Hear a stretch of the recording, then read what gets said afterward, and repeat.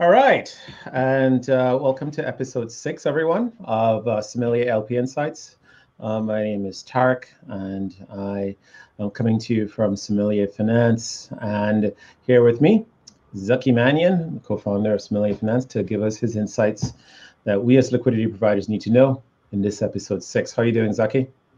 I am doing great. We had a great weekend. All right, congratulations. What happened? We had $1.75 million in various tokens liquidity added by the Sommelier App. It's pretty exciting. People are using the app. People are running into problems. We saw a bunch of people whose MetaMask was configured for Matic Polygon run into problems with our app. Every Web3 builder is now going to have to start, providing the right user interface and nudges to change your MetaMask settings network to the right network. It's we're moving into a multi-chain world. It's interesting. You just said a lot of people were having Matic errors while trying to use Sommelier. What do you think is happening over at Polygon Matic right now? Yeah, a couple of things, and I think it sort of is reflective of kind of where we are as an industry. Sort of interesting. Matic is kind of like alt Cosmos in many ways. It's built off of Tendermint and the Cosmos SDK. It is they had an early bridge. They've been sort of banging on the same software design since 2017. It was a little bit sad for a while because essentially Binance Smart Chain is like a clone of Matic architecture. And it was sad that Matic was not also picking up use, and it's great to see Matic getting used. You're seeing a lot more apps onboard users directly into Matic without even touching Ethereum. Right. We've seen some very successful liquidity mining schemes running on top of Matic, with more to come. There's a pretty this is a great demonstration of multi-chain innovation. It's giving, as you increase the number of blockchains that people are able, that can do the tasks that they want on, the more, it starts to bring down gas prices. And, gas prices we saw over the weekend were not just everyone being drunk in Miami, but also just, the maturing of the multi-chain space. Got it. And out of curiosity, do you think liquidity providers should explore the Polygon Matic opportunities for their liquidity there? Yeah, absolutely. It's a little bit challenging for us because there's no Uniswap v3 on Polygon for us to build support for. So we're focused on places where Uniswap v3 is going to show up. If that changes, we'll reevaluate support in our app. But there's clearly some exciting stuff happening there. I think in general, this is, as I said, this is just going to be an ongoing. This is really going to be a challenge for the Web3 builder state. We are across the Rubicon into the multi-chain world, and there's no going back. And there's the Gravity Dex is launching. There are bridges between all of these things. Your wallet is connected to all kinds of crazy different networks. Right. Yeah. Honestly, it's going to be nuts. How are users going to know what assets they have on what chain? All of these things. It's just all kinds of new UX problems to solve. Been waiting for this for good 6 years, so it's here.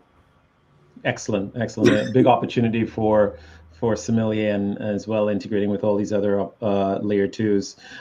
Question for you: what do you think? Why do you think then the volume jumped over the last weekend on pairings by Sommelier? Why did this happen now versus last weekend in your view?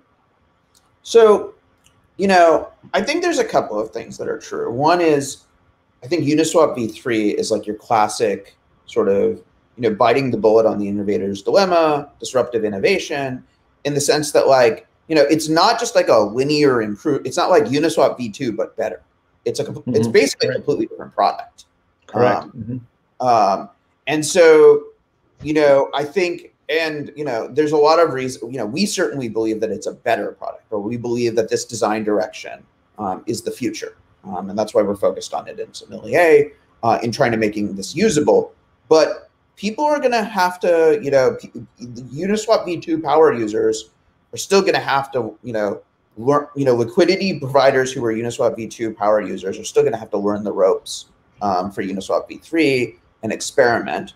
And so we see a couple of things. One is you have a low gas price weekend, like we are. So suddenly it becomes a lot easier to kind of know that you're going to at least, make enough fees. You have a more sense that you're going to make enough fees to make enough fees to just to offset at least the gas prices of going in and out of a liquidity provider position. Right. The market's been I think the other thing is the market's been sort of trending sideways for a while. And so more people are looking for yield rather than just, hodling. And then more and more people are starting to be, more and more people who were liquidity providers on Uniswap v2 and, are just trying to start to gain experience with Uniswap v3 and the usability improvements with sort of these suggested ranges that we launched with the pairings product as sort of the V1 of the pairings product, help people get started. And that's awesome. That's I think what we're seeing. So would you say that Pairings by Sommelier has been a leading, sort of liquidity provider platform for Uniswap v3? I think we've built, a really good onboarding experience. We both see, liquidity moving through our system, but we also see a lot of people exploring different pairs and looking at their suggested ranges. And it's a helpful way of sort of making sense of whether or not you should be where you should be on as a liquidity provider. And we're improving all aspects of this. Work continues on automated rebalancing. Work continues on, and we have a bunch of new features coming out this week. All right, we're going to talk about that in a bit, but I'm going to come back and bring you now to last week, a little more about what's happening and what your advice to liquidity providers. It was a low gas price weekend. Do you think liquidity providers should expect low gas prices to continue in the future, or was it just a blip, just an anomaly in the high gas price world? I think there are going to be these periods of low gas prices as the market is constantly shifting.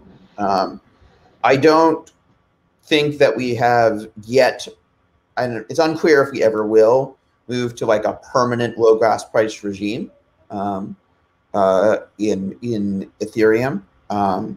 But we are, more and more places for people to transact are showing up. And as consumers have more options, that at least, creates a sort of downward pressure on gas prices.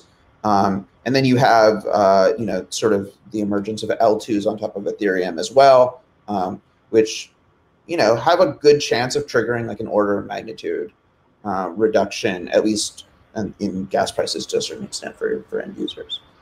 Got it.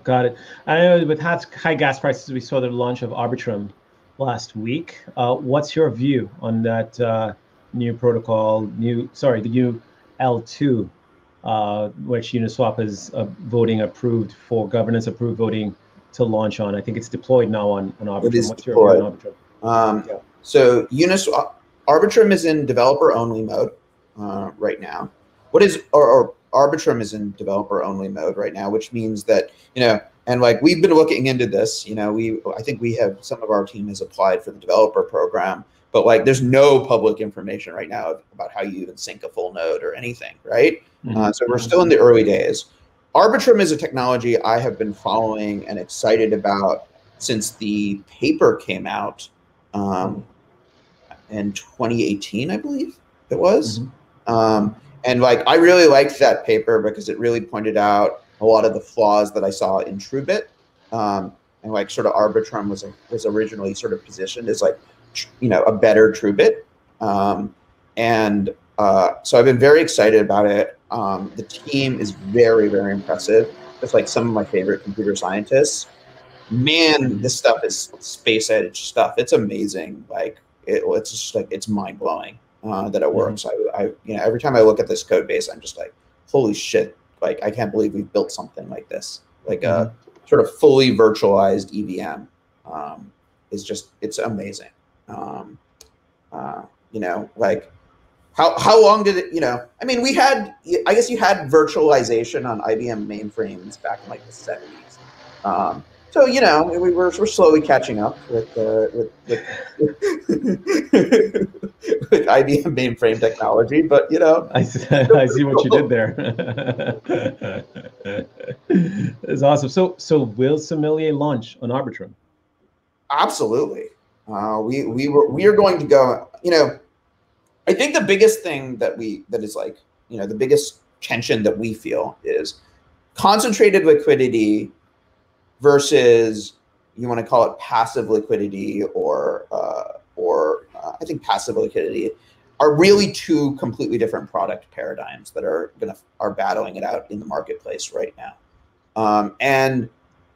There's certainly believers that that passive liquidity is the right solution, and there's certain, and we think that there's a real opportunity in making the concentrated liquidity world really tractable. But as a result of focusing on that, we go where concentrated liquidity goes.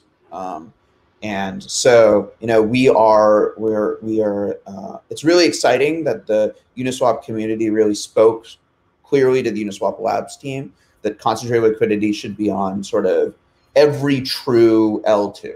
And Arbitrum is, the first AMM support. No, that's not true. The first, because Loopring is out there, and Loopring is a true L2 that has an AMM on it. But it's the first L2 that supports Solidity and contracts from the Ethereum mainnet. That is a true L2, and I think it was very aligned with the values of Uniswap as sort of a core component of the Ethereum ecosystem to be there. So got it. Our values are very aligned to that. Excellent. Well, I think everybody will be excited to see Sommelier on Arbitrum. So let's talk about, speaking of Sommelier and Arbitrum in the future, what's next for Sommelier this week? What do you have coming down the pipe? We have two things that I think have been long awaited. Not the biggest, most long awaited thing. The biggest, most long awaited thing is a position manager, and we're not there yet. But we have two long awaited things that we saw the need for before we even launched, but features take time. One is the introduction of editable ranges. So the sort of back-end technical analysis that we are continuously working towards improving suggests a range, but sometimes those, the user has more insight, and these ranges are just really a starting part and an alpha system and a bit of automated technical analysis to help people get started, and not anyway definitive about where people should put their liquidity. But it does sort of help correct a little bit for traders' mental biases about where they can put their liquidity with technical information. So editable ranges are coming. And the second thing that I think I am even more excited about, and I think is really an exciting thing, just for being the future of being a liquidity provider, is we're going to have deep linking into pairs. And so that means that being a liquidity provider can now become a shareable social artifact. You can share on your Twitter, you can share on your Telegram, in your Telegram chats, liquidity positions that you think are likely to be profitable, likely to be exciting, take opportunities to get exposure to projects that you're excited. And as more and more tokens start getting designed for the AMM world, it's like social is a very important way of filtering the noise. And right now, nobody is providing a social experience around being a liquidity provider, and Sommelier is going to be the first to do so this week. That's super exciting, and I like the fact, because I do believe that money is community, and without community, you can't have money. Why do you think it is that pools are not socially attractive, or sharing them and making them easy to be socially shareable is something that maybe some folks may not be as focused on as much as Sommelier. Why do you think that is?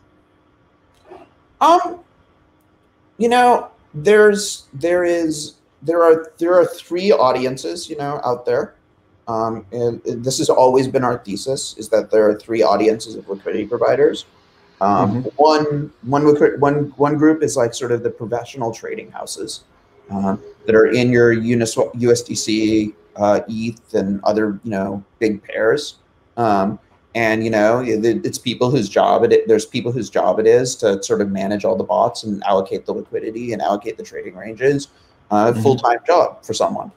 There is the stable, the like for like stablecoin pair world, where people are where it's very predictable where you should put liquidity, and fees are not as high, but it's a easy to position to manage. And you see a lot of projects, I think, really focusing on these two use cases. And really, Sommelier is really focused on the third use case, which is, I have a project, I want exposure to the asset, I like the project, I like the coin, I want exposure to the asset, whether it's the latest meme coin or like your cool new, sort of futures, ETH futures contract or token futures contract or whatever else is showing up in the V2 world, and I want to earn yield while supporting that project.